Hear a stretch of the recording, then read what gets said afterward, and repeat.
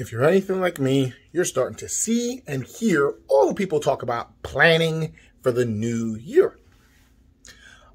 This is not your first rodeo, so I'm not going to tell you the basics of you need a business coach, you need a plan. Don't just haphazardly just run out there and go do it. But what I do want to share with you is 4 different ways that I know people mess up and they don't take into account. Because, number 1, we think about our plan more so than we actually feel our plan. And it looks like this. If you're working with a business coach or something like that, they're like, all right, what did you make last year? Let's double it. That's a thought process. And like, all right, now we doubled it. Let's work our way backwards, right? All great. I've done that before. But then we're forgetting why we don't do it. The reason why we don't do it is because there's no true attachment to it. There's no feeling. There's no reason to do so. Then that same business coaching, this is not wrong. This is not bad. This is like basics, by the way. You need to be more specific. So not only are you going to double your goal, thought-based, you're going to be more specifics. How do you know you hit that goal? You hit that goal. You're going to set benchmarks. Those are milestones, KPIs, so on and so forth.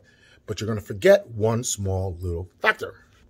Specifics. Specifics is all about you being specific on not hitting that goal, on what happens when you do hit the goal, because that's one thing people forget about, how you're going to celebrate, how you're going to be happy, or more importantly, what happens when you don't hit that goal. And you have to embed that so your body starts to really go at it, right? And really attach itself to the goal. That's the whole kicker here. You have to do it in a way where your nervous system doesn't level up and make you all anxious and crazy.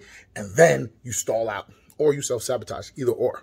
But you need to get specifics. It's not about the specifics of, oh, you have to set the goal and get specific on how you get that goal.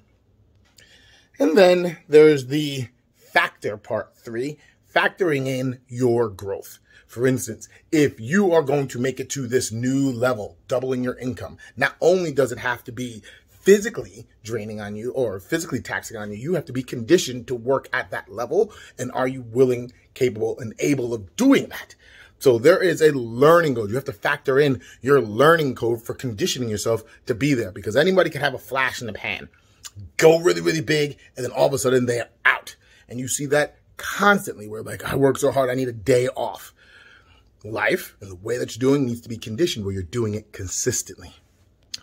And because you're not doing consistently, what will happen is you'll have these ebbs and flows rather than having this nice upward trajectory of getting better, resting, getting better, resting, getting better, resting. And that's you factoring in your growth curve. So if you're trying to double X, yeah, you could probably do it and you're going to do it, but it's going to come at a cost. Family, life, mental, emotional, physical, all those things are going to come at a price because you have to shift dramatically to do that.